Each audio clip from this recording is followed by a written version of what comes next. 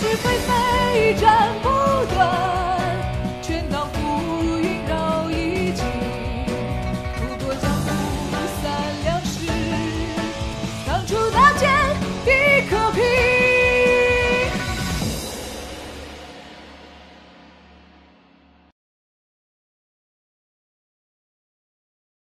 虽然他强得离谱，但师傅你也太悲观了吧？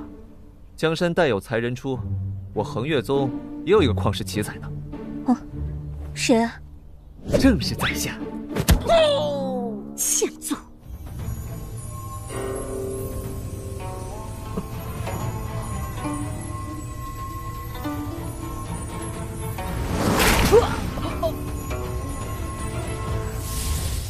正阳宗鸡凌双胜。傅牙，你又输了哦。大楚玄宗能有如此后辈，我心甚慰。唉，咱们恒月宗就剩你一个了，真是憋屈啊！我说叶师弟，你能把祁阳干碎，把那个正阳宗真传第9打趴下，应该不难吧？哪有那么轻松啊？那个人的隐身术很强的，你忘了那个青云宗弟子是怎么败的了吗？那秘术，饶是我等一招不慎，也会吃大亏的。你们对我有点信心好不好？你小子不错嘛，信心十足，加油！正阳宗华云对战青云宗李星魂，胜！正阳宗100亿胜！可恶，就差一点儿。很好，青云宗和恒月宗一样，都只剩下一个人了。等着吧，不久的将来，你二宗终究会被我正阳宗吞并。恒月宗叶辰，正阳宗薛隐上台对决。人呢？怎么不敢出来呀？不敢打就赶紧弃赛。松绑，松绑！一群没教养的家伙，一会儿就打趴你。叶辰，你做了这么多，不就是想回到我正阳宗吗？现在本座看到了你的诚意，我可以不计前嫌，给你这个机会，再做我正阳宗弟子。正阳宗掌教亲自邀请叶辰再做正阳宗弟子，好大的脸面啊！这叶辰是什么来历？陈坤，你欺人太甚！杨顶天，你急什么？自己无能，弟子们想另寻出路很正常，你可不能乱干涉呀。叶辰，你的想法呢？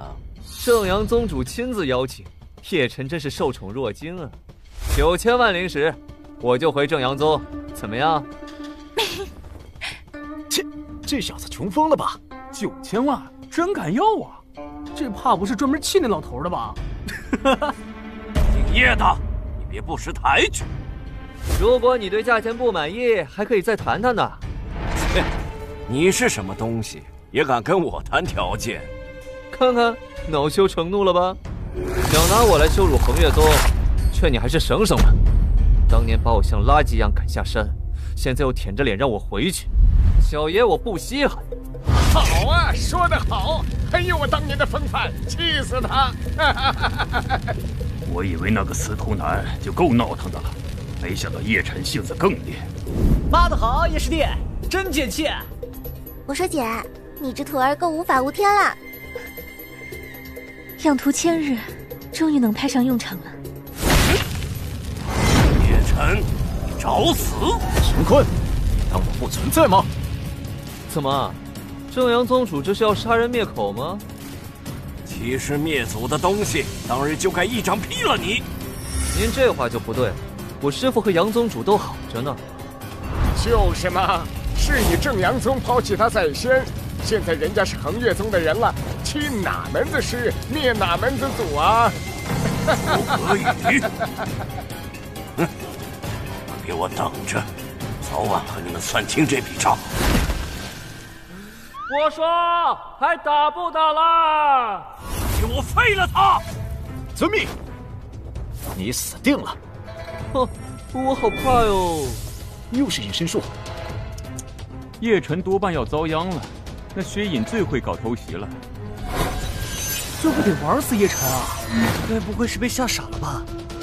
哼，嘿嘿，看招！这不可能！哎！开始了。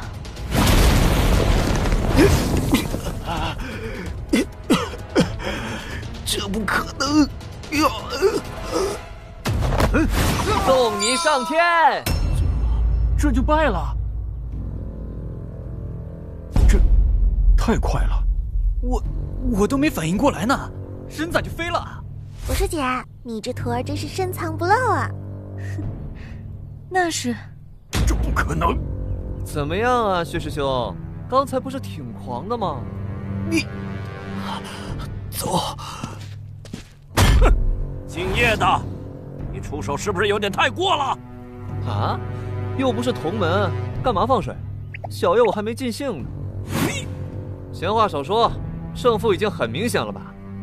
吴长老，赶紧宣布呗！你，恒月宗叶辰胜，干得漂亮！轻点啊你！